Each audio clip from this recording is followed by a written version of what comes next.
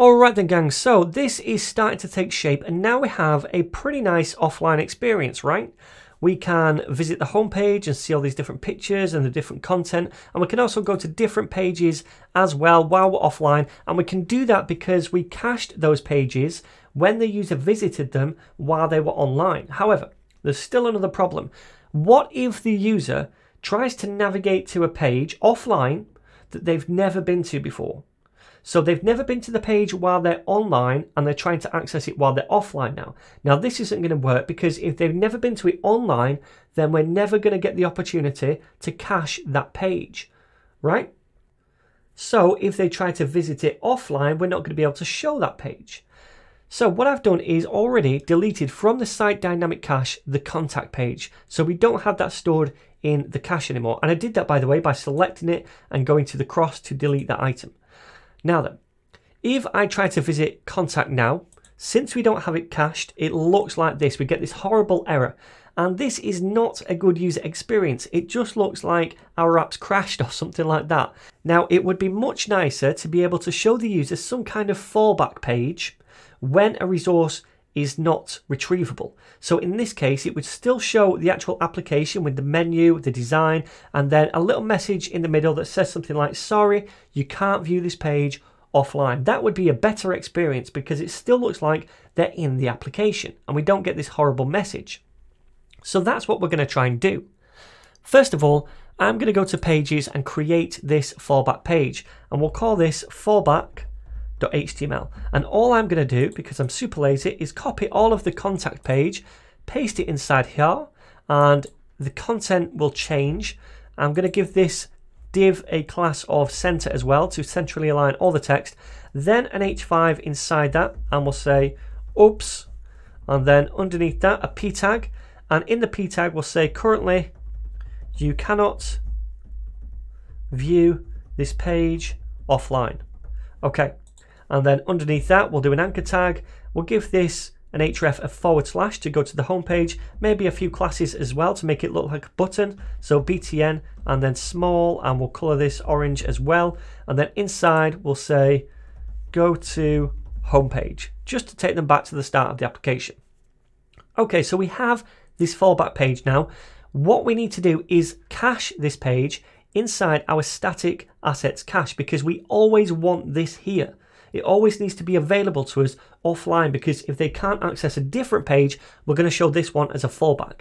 So inside service worker, let's go up to where we cache the assets, and I'm going to add it to this dude over here.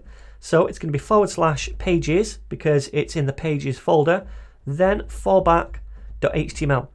So now we need to reactivate the service worker, and then that's going to cache this asset when it reactivates, or rather when it reinstalls, because all this happens over here, the caching of these shell assets. Okay, so we'll do that in a second. But first of all, we need to go down to this thing right here, the fetch handler, and we need to be able to configure this so it serves up the fallback page when it cannot fetch the resource from our cache or from online if there's no connection.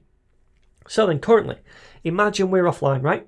And we try to fetch a new page. Then it's going to run this fetch handler. First of all, it's going to look inside our cache to see if we have that resource already stored. Now, if we do, then great, it's going to return that resource. Say, for example, that's the about page. Okay, now if we don't have that, instead, it's going to carry on and it's going to try to fetch that resource from the server. Now, we're offline at this point, so this is going to fail. Now, since this returns a promise, and we're returning that promise right here, it means that this right here also returns that promise. So we can tack on a catch method right here to catch the error if this fetch fails. So we don't have the page in our cache, and the fetch has failed because we're offline. So at this point, this is the point where we can actually serve up the fallback page instead.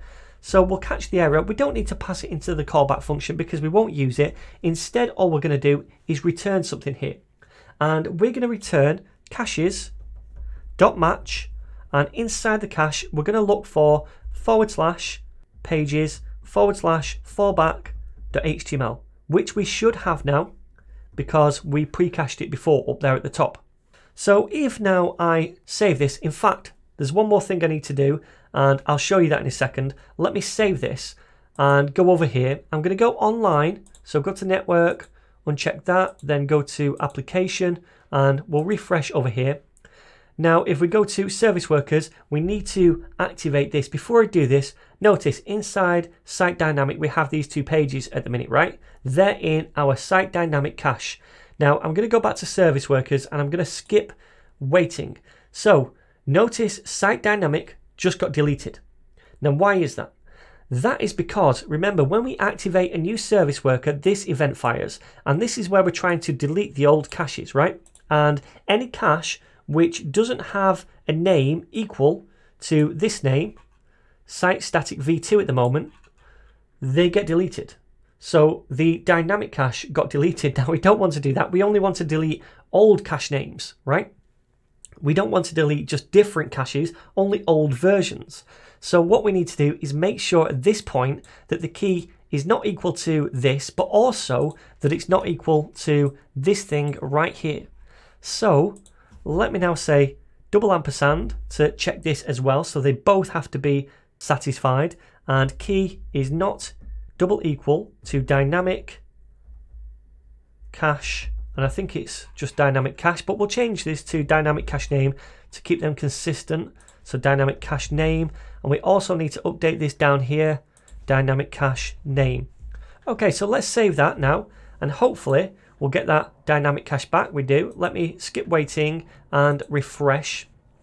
Okay, so let me look inside this dynamic cache. Currently we have the contact page on there, but we don't have the about page.